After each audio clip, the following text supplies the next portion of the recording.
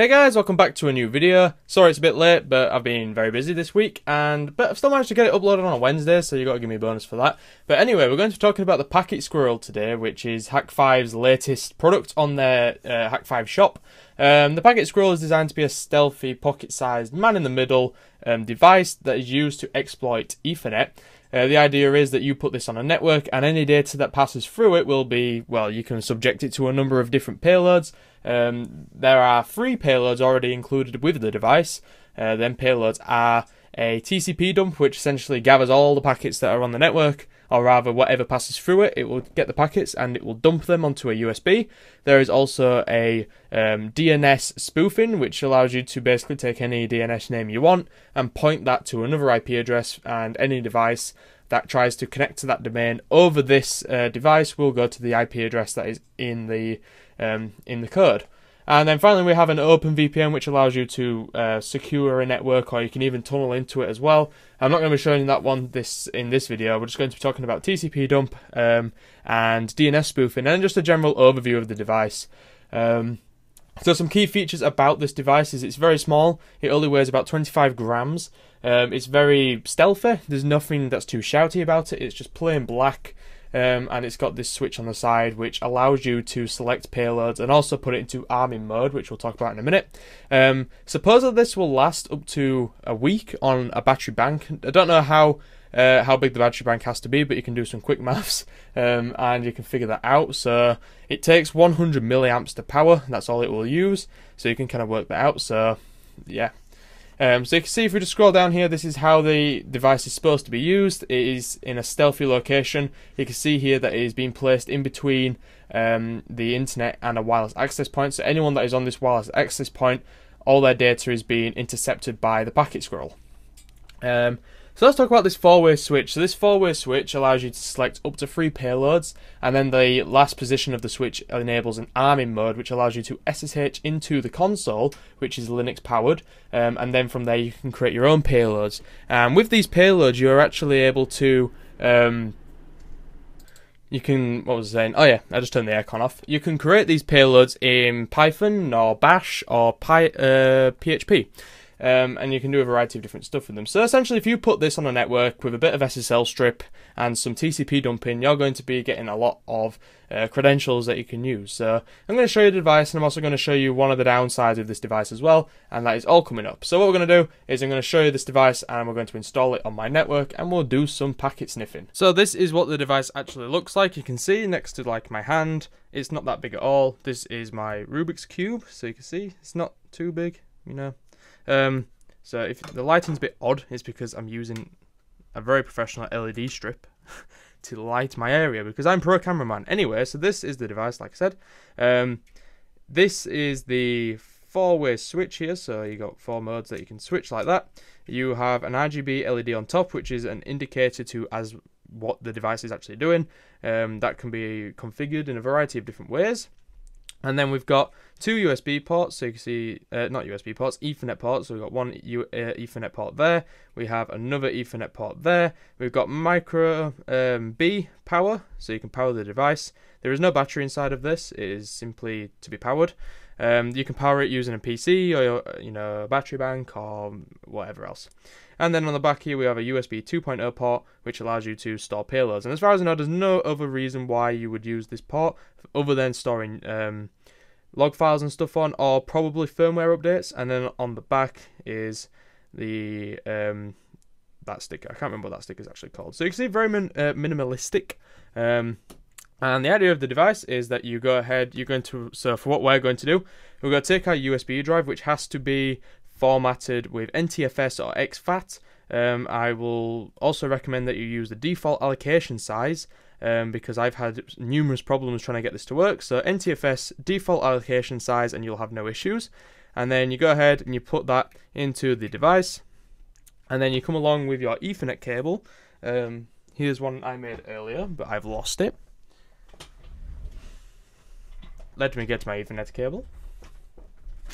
Okay, I've got my Ethernet cable, and what we do is we say, right, we want all the traffic for this PC to come into the Packet Squirrel. So you go ahead, put in the Ethernet, and this Ethernet will go to whoever you're sniffing, I think it's that way. And then you want to actually give the client that you're sniffing some internet. So you plug it into that, and that goes out to, you know, the WAN, the router, the whatever. That goes wherever it needs to go. And then we want to give it some power. So we use some mini B power.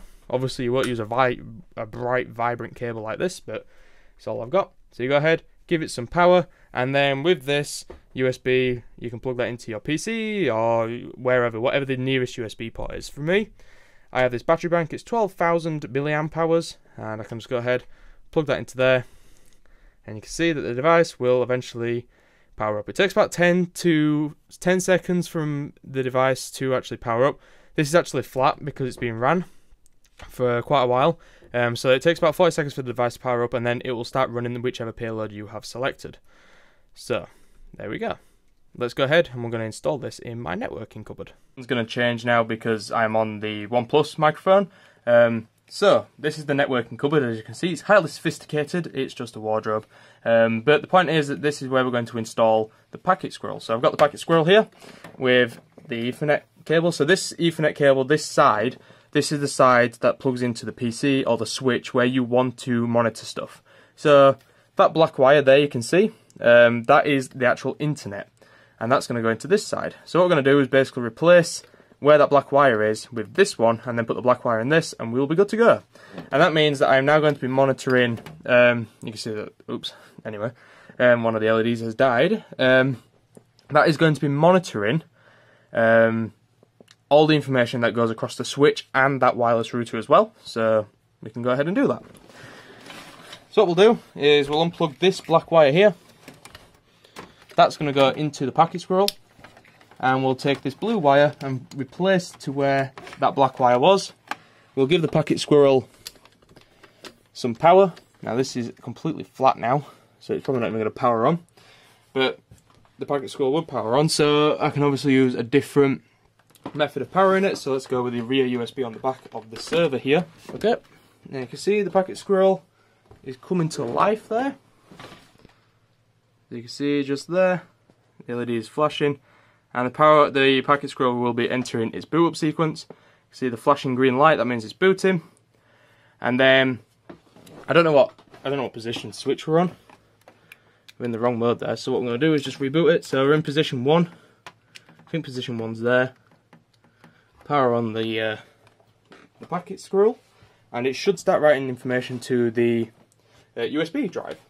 So you can see that the LED has changed to yellow. We can't really see on this camera, but the LED is now flashing, or rather blinking yellow.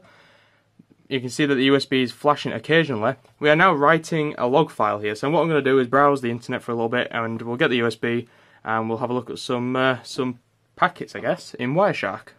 So I've done a bit of packet monitoring now, so what we're going to do is, I should mention, if you do have this device, the little button on the side of the device, you need to press it when you are done capturing information, or else you might corrupt your pen drive. So I've plugged the pen drive in, you can see it's called log, that's just what I called it. Inside of there is a folder called loot, and we have TCP dump, and then in here we have 2 PCAP files. So this is one that I captured today, ignore this one, this is the one I captured today, and we're going to go ahead and open up the capture file in Wireshark, and you can see we have packets that we can see. Now there is a lot of information here. We have sources coming from all kinds of different sources, I don't know. So we have 192.168.10.134 who is doing stuff. We have 192.168.10.123 that's doing stuff. So that's the router. We have D-Link Wi-Fi packets as well. We have in here somewhere will be 100, which is me. So somewhere in here you can see 192.168.10.100, that's me, and we can see all kinds of information here. HTTP data, we got it, loads of HTTP packets, and we've essentially captured the entire network. Don't ask me what these are, something to do with WoW, maybe, don't know. But yeah, you can see we've captured some packets. So what we're going to do now, we're going to have a look at the arming mode, and then once we've done arming mode, we're going to show you, I'm going to show you what these payloads, well, essentially what is in arming mode, and then we're going to do some DNS spoofing. So yeah, let's do that bit.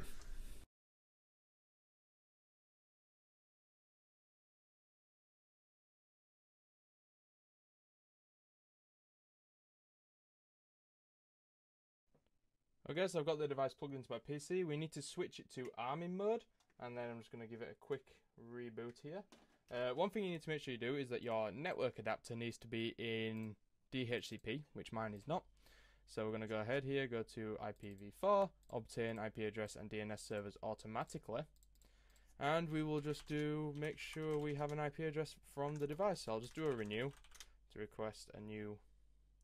It's still booting up, so that's why it says that. So we'll just wait for that to do that, and yeah, we'll be able to have a look then. So at the moment I don't have any internet. I don't know if it acts as an internet pass-through when it's connected. I imagine it probably doesn't, and you can only configure it this way. If you can, then that's a bonus. But yeah, so it's taking a little while to boot up here, so I'm just going to pause the video because I can't fill this space with anything else. And as usual, as soon as I said that, it had finished. So what we can do now, you can see, default gateway is 192.168.321, and we have an IP address here. So we can just use PuTTY and connect to this device. That's where, not that, 172.16.321. Are those commas?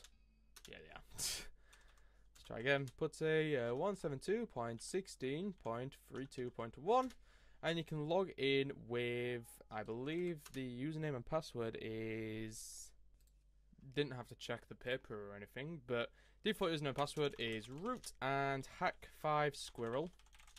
And you can see that we are logged into BusyBox version 1.23.2.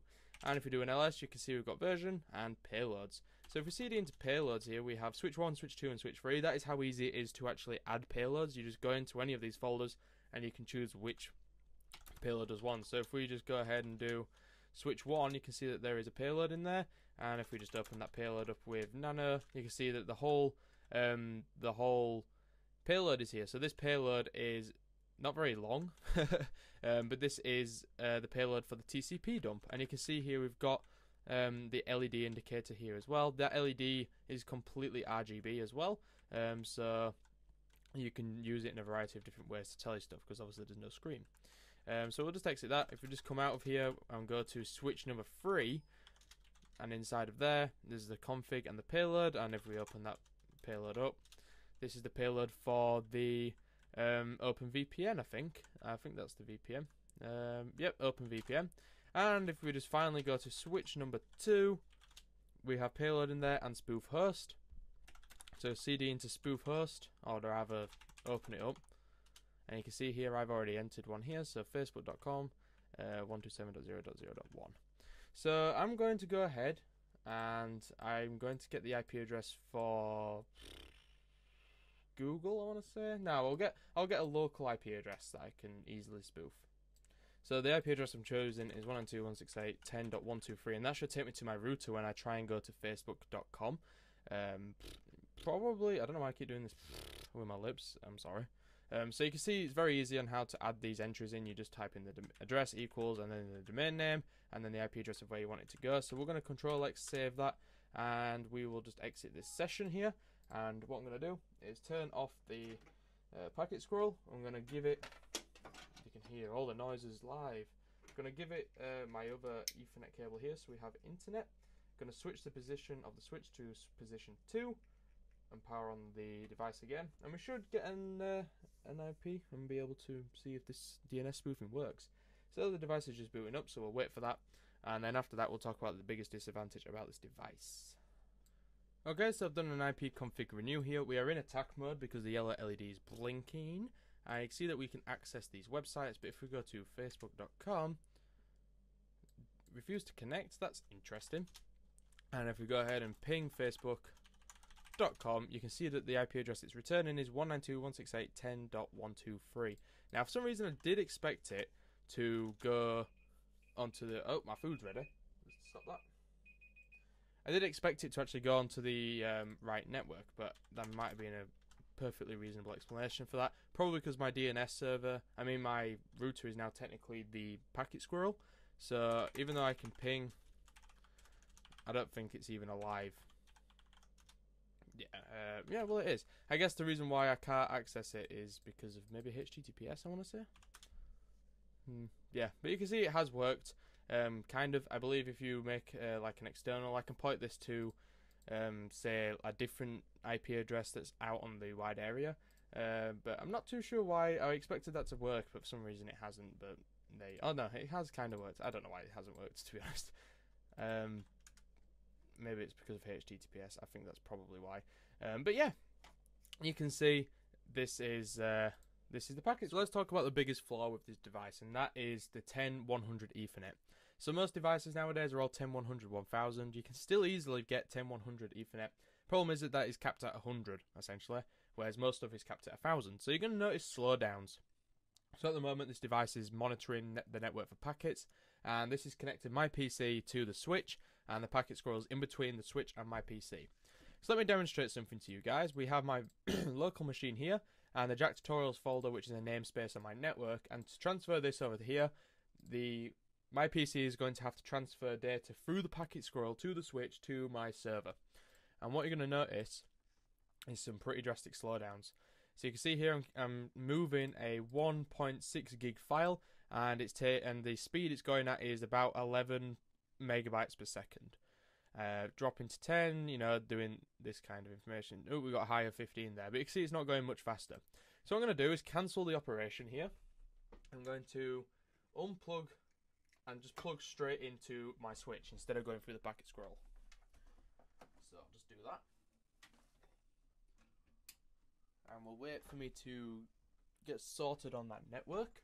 And we're there, so we'll just give this a couple of refreshes, make sure we are in that folder, and we're going to transfer this file. So now I'm using 10100, 1000, and you can see the big, massive difference in speed. I'm getting 111 megabytes per second now. So if you put this on a network, especially on a main switch, people are going to notice slowdowns and they're going to start complaining. If you're a business owner, like I'm a systems administrator, if someone put this on my network and people started messaging me going, the internet's really slow, I'd start investigating, and I would probably find the device had been hidden in the server room or whatever. So that's the biggest reason why this is the biggest downfall of this device. I can only see that being the downfall that I've found so far is just the speed decrease when you're using the device. So that's my first hands-on impressions of the packet squirrel. If you'd like to see some videos of some payloads and things like that, do let me know and leave a comment in the comments below.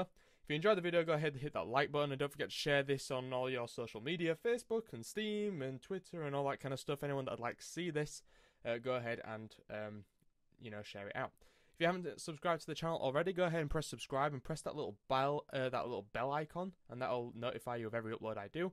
And yeah, so if you enjoyed the video, guys, go ahead and do all that stuff, and I shall see you again